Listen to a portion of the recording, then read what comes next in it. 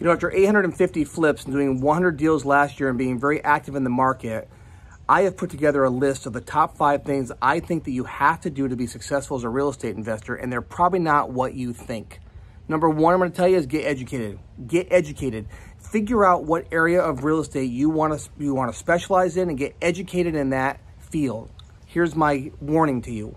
Please pick a mentor, a guide, a coach, someone that's actually experienced in real estate investing, and not someone experienced just for a few deals, or not just somebody experienced in this hot market, because this hot market can cover up a lot of mistakes. People make a lot of screw-ups and have a lot of fundamentals that are off, and I'm telling you, this market will cover that.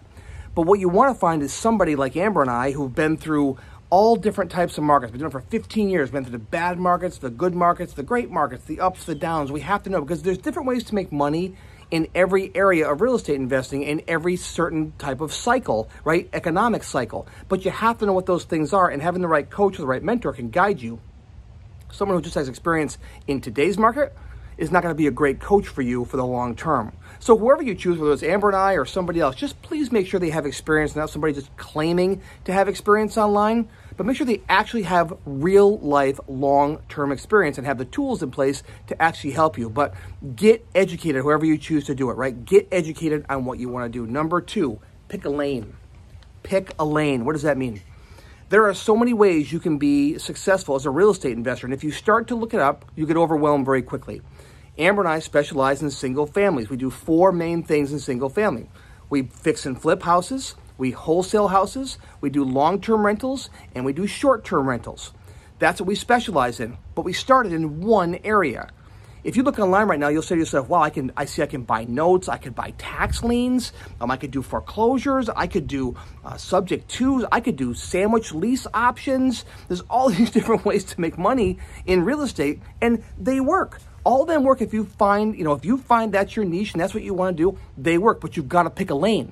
You've got to pick one. Whenever I first got started, all we did was flip. We did the stuff you see on HGTV. Found an ugly house, fixed it up, and flipped it. We focused on that for probably the first 200 or 300 deals. We got really good at that, and then we started to wholesale, and then we started to buy rentals. I do wish I bought rentals earlier, but that's what we did. And in the past 2 years, now we have a big, strong fleet of short-term rentals as well. I say that because we focused on the flipping, and that gave us the skills to go forward with everything else. So pick a lane that works for you, what speaks to you, what you want to do. You say, Glenn, I want to do commercial. Well, then go do commercial, right? Whatever you want to do. I want to do syndication, but pick one. Don't be in 10 different things because you'll be successful. A person that chases 2 rabbits will never catch either of them. But if you chase 1 rabbit, you're going to increase your chance of catching that rabbit a whole lot more. Number three, commit your time. Commit time to your future. Do you know, if you don't commit your time to your future, nobody else will. I have some stark reality for you. Nobody cares about your future but you. Nobody cares about it but you, and no one's going to do anything about it but you. What you do today will affect you tomorrow. I'm raising my kids, and I've got kids in the 20s, and I have lots of children, right? We're from 7 to 30 some years old, but my daughter's in high school now. I keep saying, listen, what you do today is going to affect you tomorrow. So be thinking about how you want to commit the time. You say, Glenn, I don't have time. I'm going to challenge you and say you do have time. We've all got 24 hours in a day. It's what we choose to do with that time that determines what our tomorrow looks like. If a good friend came to school, came to see you, let's say you had a friend from high school or college, and it was really somebody you hadn't seen, you loved them, right? You partied with them, you had a great time, and they pop into town and said, hey, I'm in town for the week. Would you find time to be with them that week? You bet you would, right? You would find time to be with that person that week because you make time for things that are important to you. What if someone in your family got sick? What if one of your kids got sick, or your spouse, or mom or dad, and you would take time off to take care of them? Would you do it? Of course you would.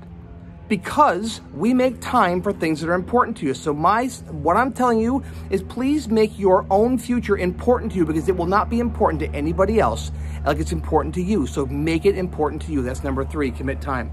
Number 4, get mentally prepared for battle. Get mentally prepared for battle. And you say, wait a minute, what are you talking about? Look you'll always hear me in any type of workshop you come to, or seminar, or speaking. I have never said that what we do is easy. And I can't stand people online that always say, oh, it's a piece of cake, follow my system, whatever. What we do is hard work, but it's worth it. It's hard work, but it's worth it, right? Nothing in life worth anything was ever easy to achieve, was it? Nothing that you have in life that's worth anything was ever easy to achieve. And so it's going to take a commitment. But more importantly, it's going to take dealing with this.